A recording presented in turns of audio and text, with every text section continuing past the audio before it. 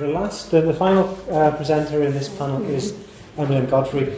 I had been planning to do a presentation on Bartitsu, and then I thought that would just be nonsensical when just along the road in London we have Emelyne Godfrey who's done fantastic work on Bartitsu and specifically the Suffragette Jujutsu of the early 20th century. So, over to you. Great, thank you very much, Paul. Hi, right, so the first picture. So we just go forward with the arrow, that's fine, yep. Okay, so you may have heard about this new statue, which is going up to this lady here, who is on your right, and she's Melissa Gant-Fawcett. And she was the organiser of what they call the suffragists, women who were campaigning peacefully for votes for women from the 1860s onwards. Actually, she started the campaign when she was only 19 years old. So it's really timely to actually link in a talk about suffragettes and Bartitsu and Jujutsu with what's going on next year. And this is really a monument that's going up to Melissa Gant-Fawcett. Now, her opposing rival force would have been Mrs. Emmeline Pankhurst, and she headed the suffragettes of the Women's Social and Political Union. And they were really a bit annoyed and quite impatient because by 1903, when the WSPU, Women's Social and Political Union, were formed, women still didn't have votes, including many men also couldn't vote. And she thought, let's do something about this, let's do something headline grabbing. And so even if that meant actually, going against the law, breaking things, damaging property. But Melissa Gant-Fawcett continued the campaign peacefully as Emmeline Pankhurst was doing all this sort of arson and all kinds of setting fire to pillboxes and stuff. So you've got these two women here, and next year also sees a massive anniversary of the passing of the Representation of the People Act, 1918. That's when some women over the age of 30 finally got the vote in Britain. So, that's actually going to be the forthcoming statue, which is the first one to represent powerful women within Parliament Square itself. This is an earlier one, which was put up in the 1920s, and that represents Mrs. Pankhurst and her daughter Christabel. But that's actually in Victoria Tower Gardens, just slightly down the road from there. Still recovering from that stressful journey. The campaign for Dame Fawcett's statue was backed by some very prominent women, including J.K. Rowling. And I thought it was really fascinating because she wrote a triple-decker novel. Hopefully she brings out more of these ones and turns it into a whole series. But so far she's written 3. And it's the Cormoran Strike detective series, and there's a lot of discussion on martial arts, boxing, the limits of women's self-defence, the limits of martial arts. So I thought I'd put her in there. It's a nice little link in with the Melissa Gant-Fawcett campaign that's going on.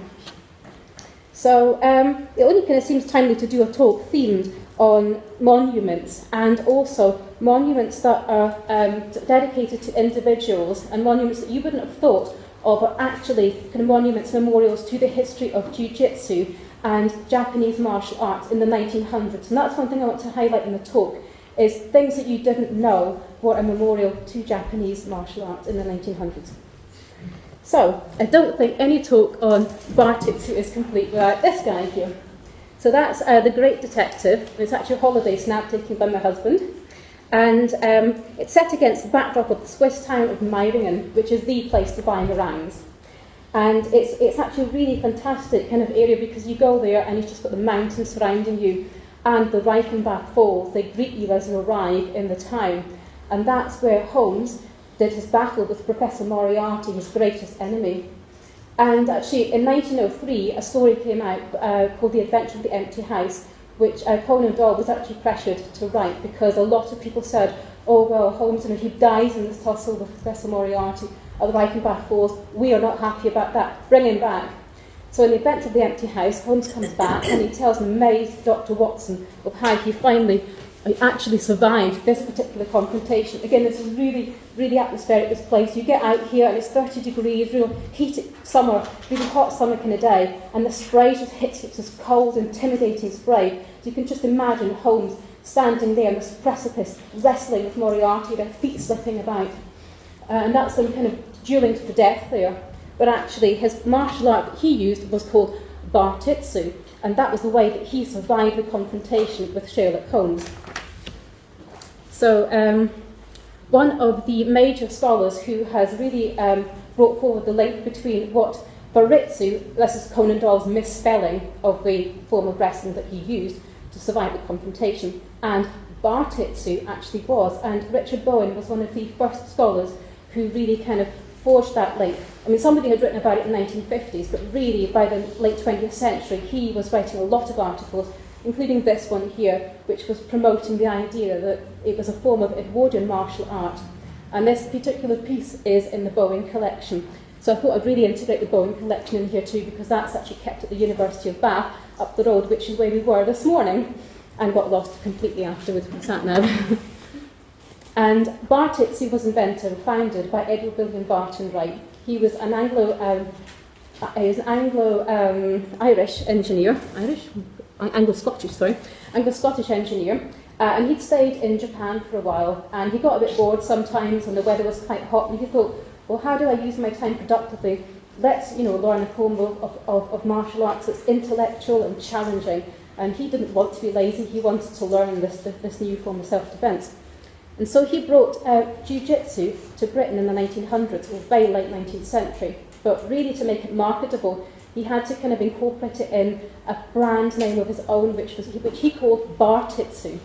And this was, in a sense, a mixture of his own name, Barton Wright, and Itsu from Jujutsu. And it's also formed of an eclectic variety of martial arts, including la savate, which is French kickboxing, as well as boxing. And this is great because it was palatable for the English taste. People knew, oh, this is something quite exotic and interesting. And it was Japanese, and everything Japanese was very much on the rage at the time. Japanese art. So it was a great kind of media publicity kind of stunt that he pulled. And this is one of the particular forms of applications that Barton Wright's Bartitsu could be used. And this is self-defense with an overcoat. And this is actually a piece that he wrote about for Pearson's magazine. I should probably actually read this long section out here, because this is actually a piece that he wrote for the magazine, which was a very famous publication that published H.G. Wells' The War of the Worlds. And he wrote, we will suppose you have to pass through a locality late at night, where there is a likelihood of such an attack, a knife attack, that is, and you do not wish to run the risk of bringing yourself within the law by relying upon a revolver. Carry your overcoat upon your shoulders without passing your arms through the sleeves in the style of a military cloak. Be careful always to walk in the middle of the road. Directly your assailant attacks, face him, and wait until he is within a distance of 2 or 3 yards. Then envelop his head and arms by throwing your coat at him, as you can see in the demo there. And, I love these guys. These are Rob Temple and Keith Duckland from the Interpretation Department at the Royal Armouries, and they're demonstrating Barton Wright's walking stick self-defence, a method of also keeping the enemy at bay. And Rob and Keith actually gave the first known demonstration of Bartitsu in circa 2004, and they joined forces this weekend for a special Sherlock Holmes event at the Royal Armouries to give another Bartitsu demo. So again, there's lots of timely things happening at the time. It's a great time to organise a conference. So his two-part article, which he promoted, was called The New Art of Self-Defence, How a Man May Defend Himself Against Every Form of Attack. And as I mentioned earlier, that's showcased in Pearson's magazine alongside War of the Worlds, which I kind of see as a sort of self-defence novel, in the sense that the Earth defends itself against the mighty Martian invaders with microscopic bacteria. So kind of intergalactic Jujutsu in a sense. So Barton Wright founded the Bartitsu School of Arms and Physical Culture, also known as the Bartitsu Club, in the late 1890s on his return from Japan. That's located in Shaftesbury Avenue. The club attracted experts from around the world, and one notable associate was silver fencing medalist Sir Cosmo Duff Gordon. He'd later become notorious for escaping the Titanic disaster on a half-empty lifeboat along with his wife. His Japanese assistant, Barton Wright's assistant, toured the music halls with him, but broke away from him around 1902, possibly to disputes over pay, we don't know exactly. Barton Wright's exorbitant fees appear to have played a role in the club's demise, and he found himself involved in costly legal battles against disgruntled burnt patients. In fact, he actually used asbestos in one of his treatments, which just doesn't bear thinking about. He slipped into obscurity, although his contribution to the development of martial arts in Europe has in recent years been justly acknowledged, as you know about Dickie Bowen, Richard Bowen, and the Bowen collection. And also a little memorial here, coming back to the theme of memorials. This was put up to Barton Wright in Kingston upon Thames because he was given a so-called pauper's grave, and we don't actually know exactly where he was buried. So one of the members of the bartitsu.org website, they put together a memorial for him. And I thought, I've gone back to, if you let's take a photograph of the memorial, then I'm about to change the page to Tony Wolfe, so I'll just dip a little bit. Right, bartitsu.org is run by Tony Wolfe, and he's done a lot really to promote Bartitsu since the early 2000s. And this is a wonderful little picture of him. I just love this, so I just had to include it. In founding Bartitsu, Barton Wright really captured, I think, the zeitgeist of his time.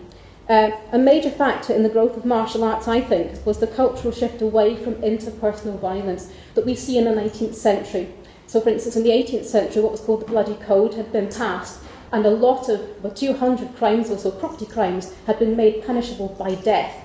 Whereas the 19th century saw some kind of reversal of that. There was a kind of revulsion towards interpersonal violence. And so we actually see more crimes against the person being more harshly punished, but property crimes, there were a number of ways that you could punish them, not just simply by death. So juries were more likely to convict. So during the 19th century, we see sort of various reactions to that, such as, for instance, the demise of duelling, which by the 1860s had become deeply unfashionable in Britain. And especially also attitudes towards how you defend yourself in the streets. So in the 1850s and 1860s, there was what was called the garroting panics. A number of people, actually quite a lot of people, oh, this is a nice little picture here too, it's actually showing how to settle disputes in the 1880s, so you have a boxing match instead of blowing each other to bits with dueling pistols. So that really sort of shows the kind of difference in attitudes from the mid-19th century to the end. And then the next slide, I've got lots of pictures in here. This is a bit on the anti-garroting collar, which many people actually invented these crazy homemade weapons in response to this major crime wave that was going on at the time, the garroting panics of the 1850s and 60s. And what that was where you had crime preceded by strangulation, you'd incapacitate the victim, and then you'd raid their pockets. And you had lots of accounts in the press of men being traumatised by the experience, and one said, I couldn't eat for 6 weeks apart from using a spoon. So it was all kind of, in a sense, sort of, you had these depictions of men sort of sprawled about without their top hats and watches stolen. And so they invented these kind of homemade devices, and some of them did actually exist. This one's from the Metropolitan Police archives. And that's a lovely little sort of lampooning kind of piece in Punch magazine. There are plays as well about this and novels, you know, which really sort of said that people are over the top. There are other ways of defending yourself, not just using this kind of stuff. So actually, I think the unique selling point about Bartitsu was that it was weapon-free, a tool of self-defence for the thinking man, a connoisseur of culture. And by the time Conan Doyle's Baritsu appeared in Empty House, however, the Bartitsu Club, unfortunately, was a fragment of history, as I mentioned earlier. However, Barton Wright's assistants, Sadakazu Ugenishi and Yuki Otani, there were a number of them, but I'm going to focus on Ugenishi today. They went on to promote Jujutsu to the wider British and indeed international public. And I think Jujutsu was advertised as suitable for women at a time when the merits of golf and swimming were hotly debated. The idea that cycling could, tarnish a woman's reproductive organs, for instance. Whereas I couldn't see anything negative so far about Jujutsu. There's just nothing on that at all. There are no negative articles, no medical men worrying about this and that. It's all really good stuff. So, for instance, these words written by Sir Lord de Brunton, a founder of modern pharmacology, introduced Emily Watts's book of 1906. This is in the Bowen collection. I just saw that this morning, so I was very excited to see it again. This was the first known book on Jujutsu written by a woman in English, and it still remains to be the case. And I quite like the title because it kind of conjures up a sense of refinement, of, it's a skill, it's an art, it's a graceful form of self-defence. But also there's something really steely and iron about it as well. So Watts, she really knows how to relate to her audience. She's actually a firm grip on her subject.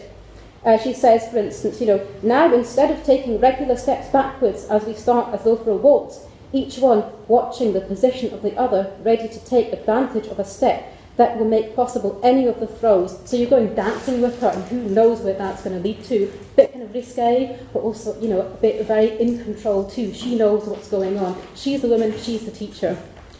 And I like the way she also talks about practicing her moves on damp lawns and inclement weather. And it's kind of like, you know, it's a battle between the woman and nature. In a sense, we kind of go back to Sherlock Holmes versus the Reichenbach Falls versus Moriarty. Sherlock trying his hand, trying his best in, you know, tough circumstances. And I think what's also hinted at in Watts's assertively written book is also the idea that through their knowledge of martial arts, as well as simple self-defence techniques, women can become more confident to step out into the male domain. This is apparent, I think, in a novel called Anne Veronica. It was a big shocker, published in 1909. I kind of see it as very much the 50 Shades of Grey of its time. And it's got self-defence scenarios in it as well, so I was very excited, particularly Jujutsu. There's actually a bit where the heroine, she runs away from home, she joins the suffragettes, she gets followed down the streets in Regent Street, and I'll come to that in a moment, and she has to use her jujitsu skills to ward off a would-be seducer called Ramage. He's really quite dodgy. Wells writes, and there's 2 paragraphs, but it's just really nicely written.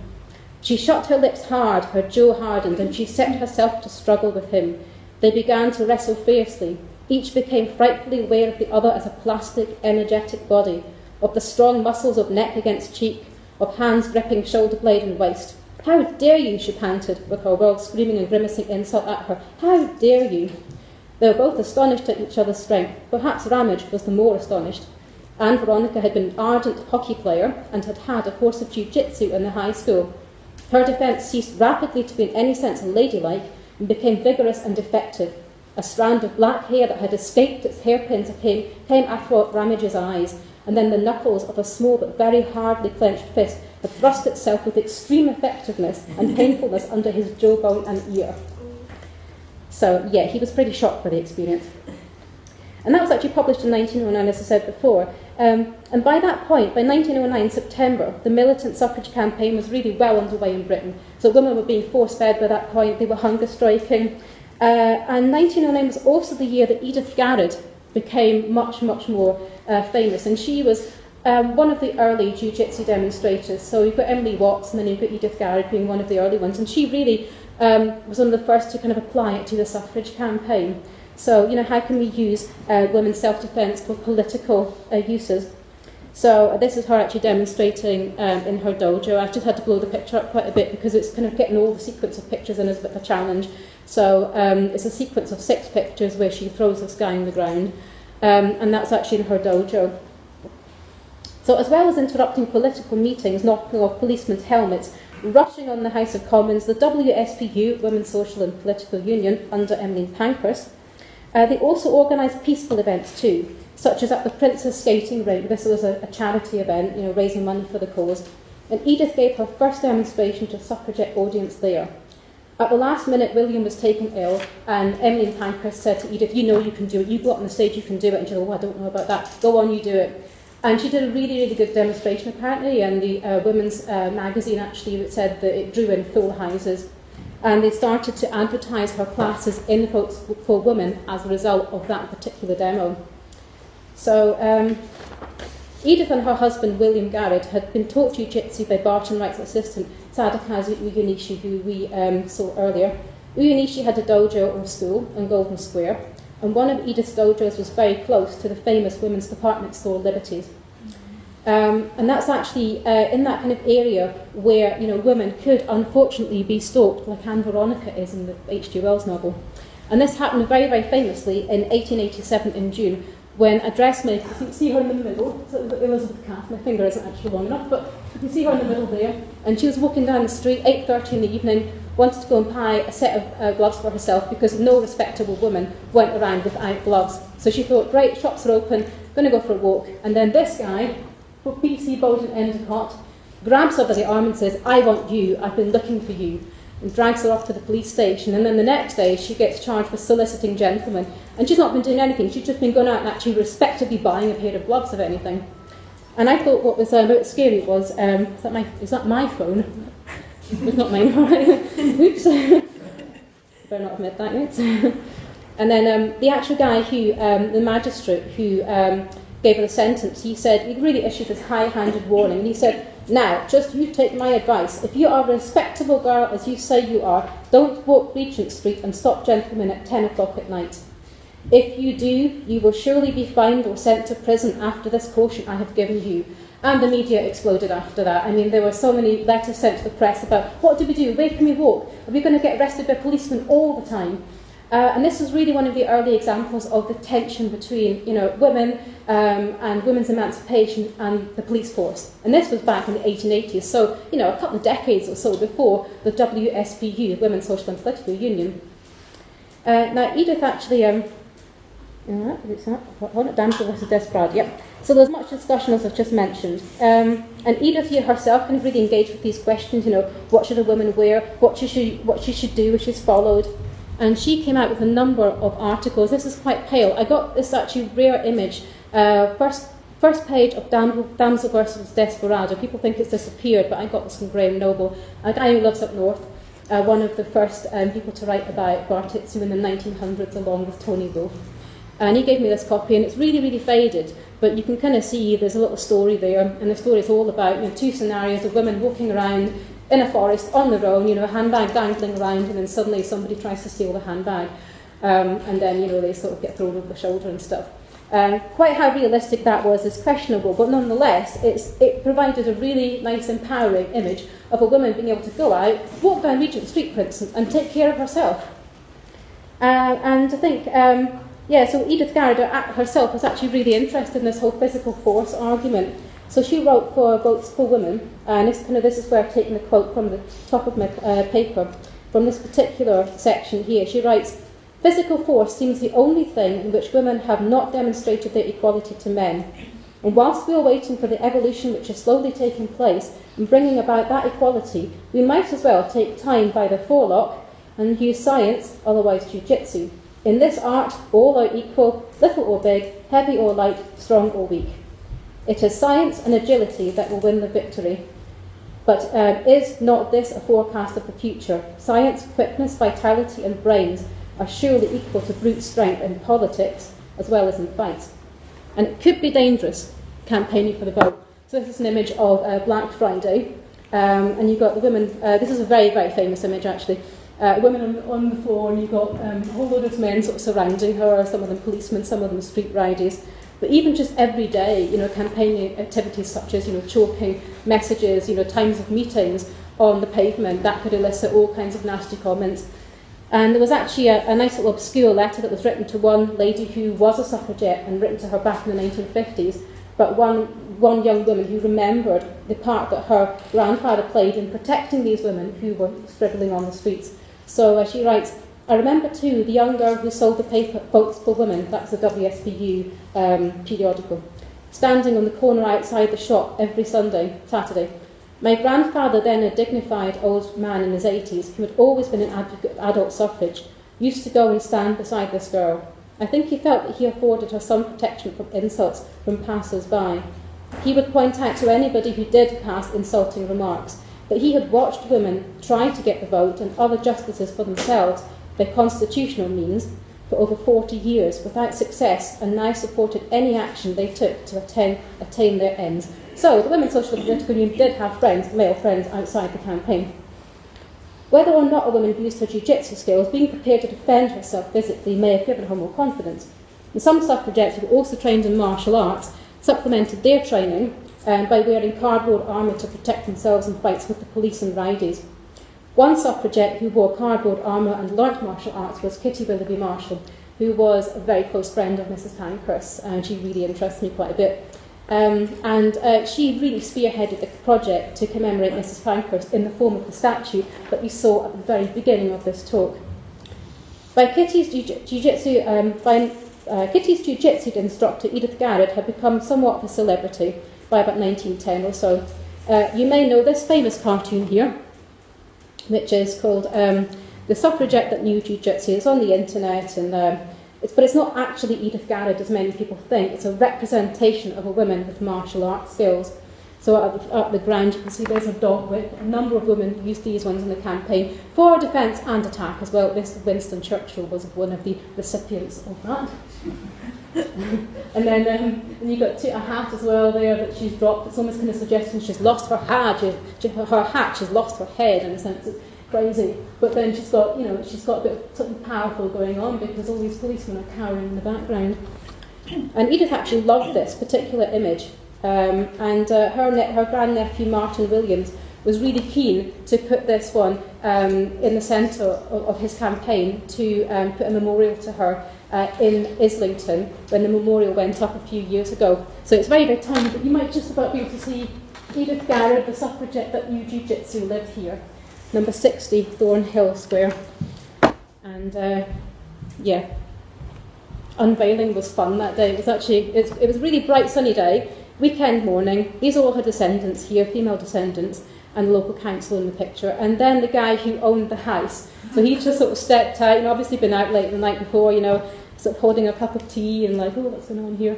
So I just had to put him in there because he's nowhere at all. He's not represented anywhere, so I thought I'd better give him a voice as well. So, yeah. And there's another memorial to her as well in Islington, and that's actually by the tube bus and tube station. So that's actually where I did my very first women's self-defence course, so it's kind of, for me, quite sentimental because that's how I first got interested in this subject, right round the corner from where the statue got put up. And Martin Williams, you can see him, he's that guy on the right there. And Edith Garrett's just behind him, so there's her represented behind the bench. While campaigning for the statue, Martin delved into Edith's family background and told me that she had Welsh and Bath heritage. So I kind of wanted to find out a little bit more about where she actually came from. And a lot of this is still a work in progress. But I did manage to track down her birth certificate, which came in the other week in the post, and that's really interesting because Martin had said that she was illegitimate, but there was no information on that. And so it took a bit of finding to find out, how to actually order the birth certificate. But here it is. You've got Clara Williams. That's her mum there, and she was a piano teacher, and she's actually in the census about a year before Edith was born. And then there's no father name there at all, which that may well be suggested. But so she was born in Bath in the Lansdowne district, so not too far from where we are.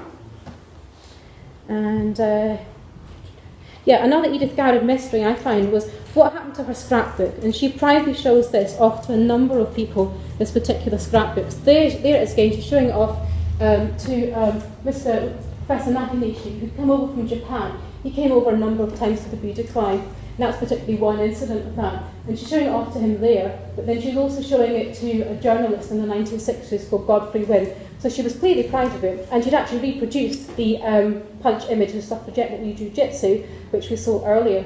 So I'd love to find out where that went to, but none of her descendants know, so that is a work in progress. And he was actually kind of interesting because he was a specialist in commerce and marine transportation, and there's a lot of information in the Judo magazine on him, which Mike Callan kindly passed on to me a few months ago, because I was actually looking for the rest of this article. I only had this bit here and this bit. I didn't know where on earth the rest of it came from, so I was very pleased to get in touch with him. So another couple of minutes. Edith's dojos were a female-friendly space, and the Argyle Place one, which is where she had her dojo, was indeed a vault hole, an escape for suffragettes fleeing the police following window smash campaigns. Her role within the WSPU really intensified, and the Liberals in power, they started to panic because a lot of women were hunger, thirst and sleep striking in prison, and they thought, oh no, we don't want to martyr to the cause. So they ended up passing the Prisoners' Temporary Discharge for Ill Health Act, 1913, often called the Cat and Mouse Act. Though actually the guy who really shunted this particular act forward, McKenna, the Home Secretary, is the only one who actually knows how to spell it correctly. Everyone tends to put an apostrophe after a prisoners, and I get very wound up by that.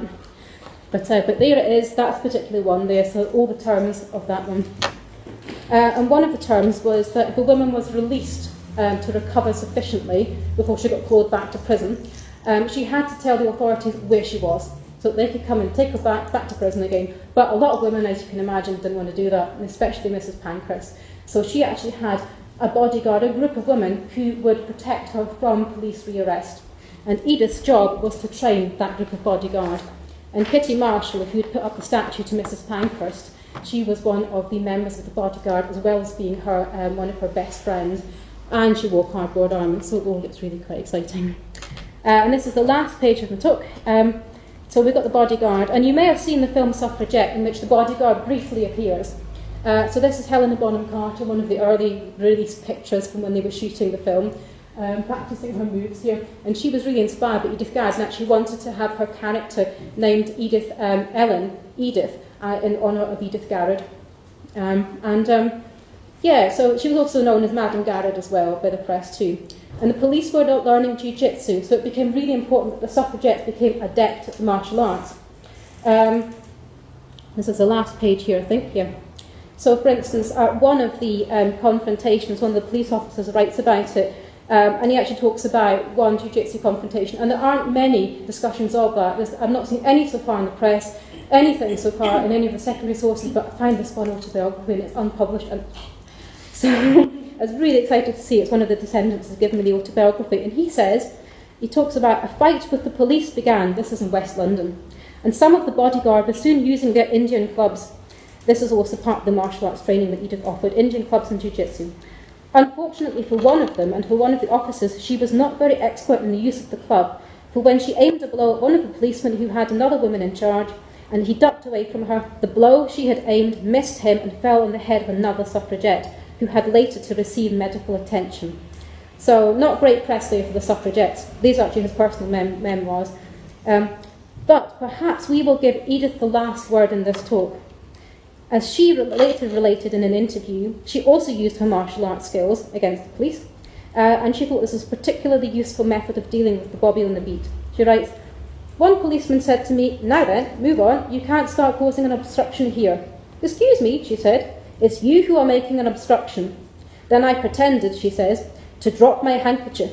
The next moment he was over my shoulders and, while all his mates were restoring his winded body to its feet, I escaped into the crowd that was collecting to see the fun. I'm afraid he must have felt sore for many a day." Thank you.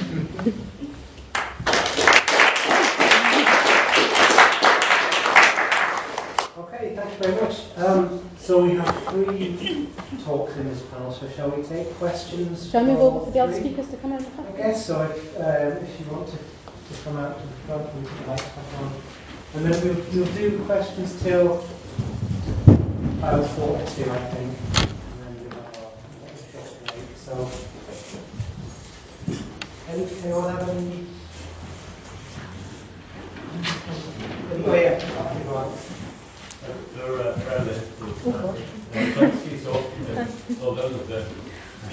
The adrenaline is now calmed down, yeah. But really interesting. I'm somewhat familiar with some of the stories that you've touched on. Thanks for adding such depth to it.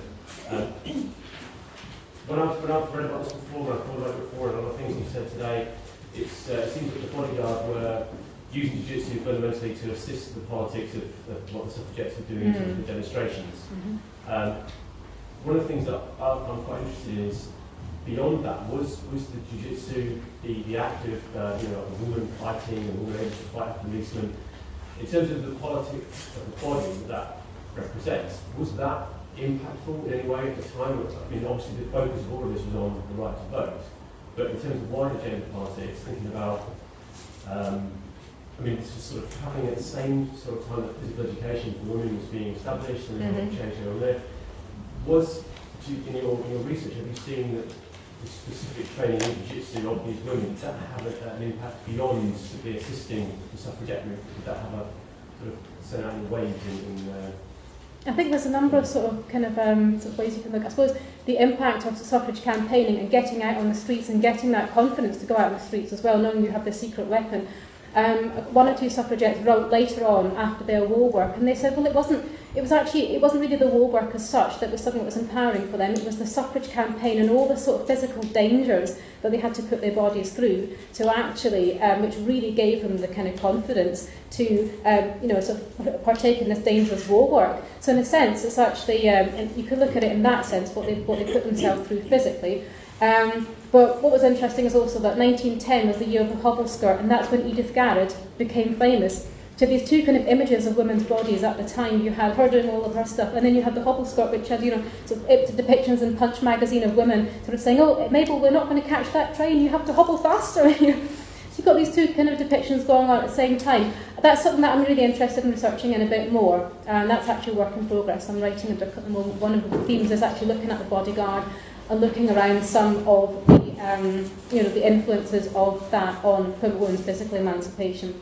But definitely in terms of, how sort of jiu-jitsu was seen as health-giving and beneficial and graceful and ideal form of exercise for the women, whereas, it was kind of all these other sports and cycling. There was quite a bit of debate about that. There's actually a programme on Women's Hour which was on a few days ago, exactly on the history of cycling and reproductive organs and stuff. So I just didn't really see anything negative about that and jiu-jitsu, and I thought that in itself was kind of liberating. I've yet to find anything negative, but there must be something out there from the 1900s. What are your thoughts, by the way? Maybe we'll chat after group up. Yeah. Thank you. In relation to lineage, so with Barton Wright's school closed and after the vote was cast for women, or the initial restricted vote. I'm not sure if some people continue to teach and practice, and therefore the arts will pass down for a lineage, almost like, so my teachers teach them. As in many martial arts. I'm not sure if that. I think what's been underground. Yeah, you look at this sort of lineage, so you've got Barton Wright, then you've got Ian Ishii, then you've got William Garrod.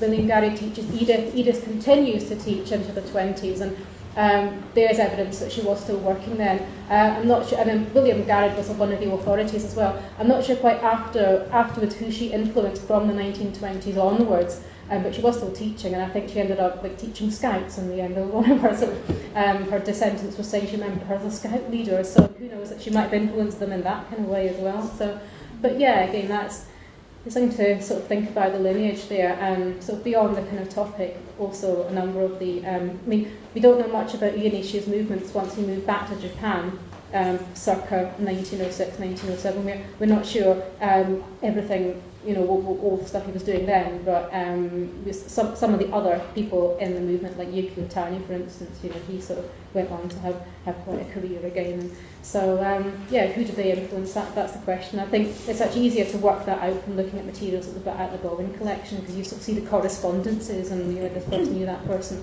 And then Dickie Bowen, actually, I forgot to mention, he knew Edward William Barton Wright, and he remembered the electrical light treatment cures that he had in his house in Kingston. So again, that's kind of and I almost met Dickie Bowen as well, because there was a voicemail that was left by one of his friends, and he passed away just at that time when he left the voicemail. So I talk about lineage here. It's quite interesting that Kotaro Yama was talking about, which you just missed. You were frantically running in, but talked about in the United States at the same kind of time. Did they call it Jiu-Jitsu fever in the press?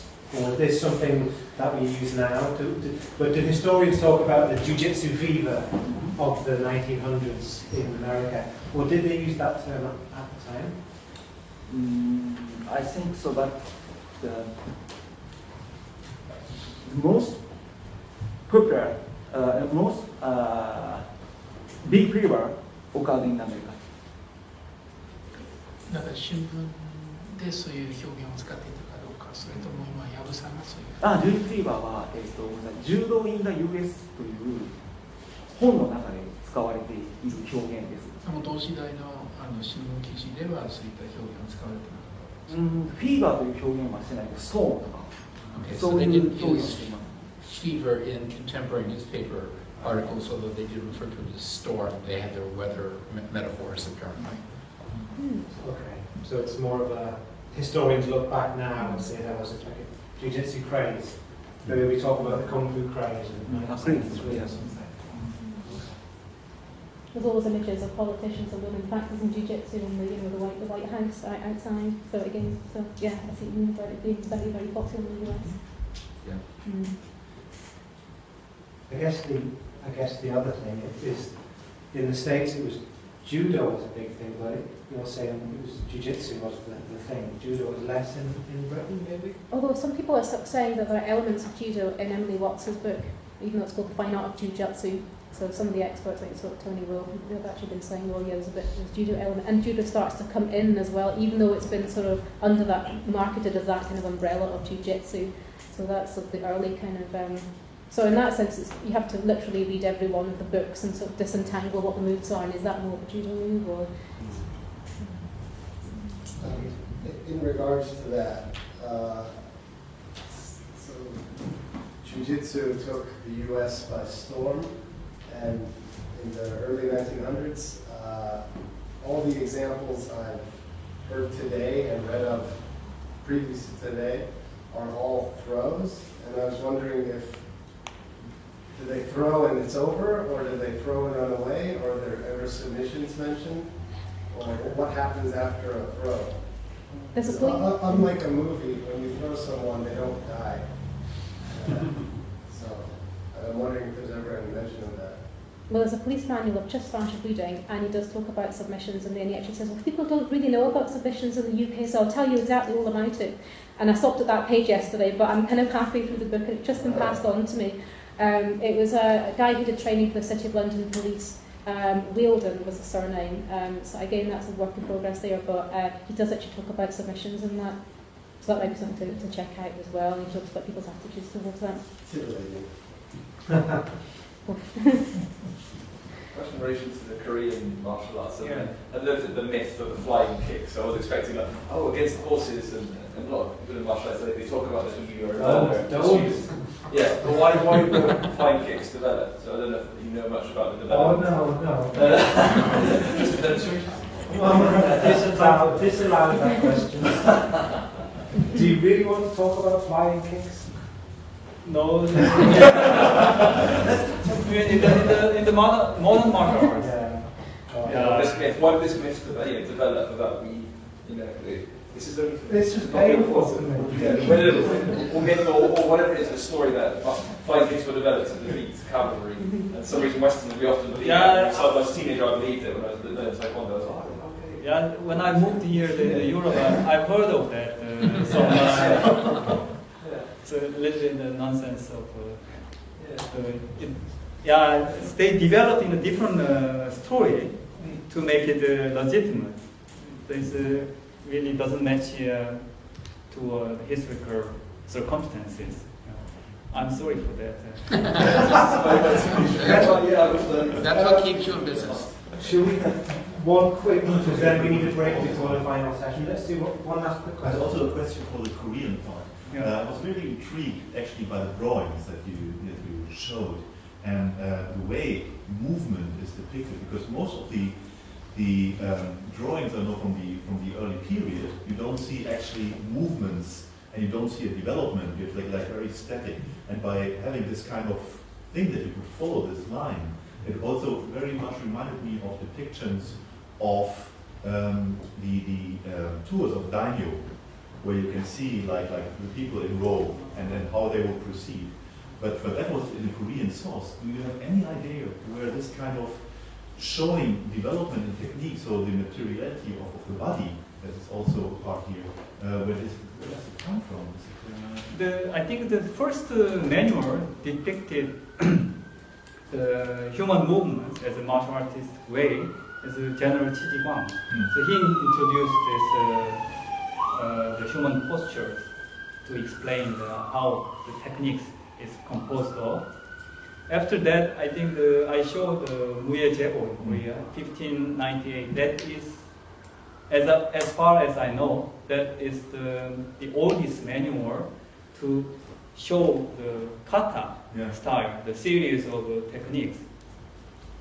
And from this perspective, and we talk about the secrets, and actually there was no secret. From Korean side, then they want to promote. Even they translate in Korean, and then most soldiers they cannot read the classical Chinese at that time. So they read these Korean characters, and then even small handy version. So they carry this sleeve, and then they practice. Sometimes take out. I did it where. But okay, yeah, we should stop. Sorry, Yeah. you can continue because we will be going to the pub in a little while. But thank you everyone for this panel. We will take a 10-minute break, so there should be coffee and soft drinks and toilets. And thank you very much.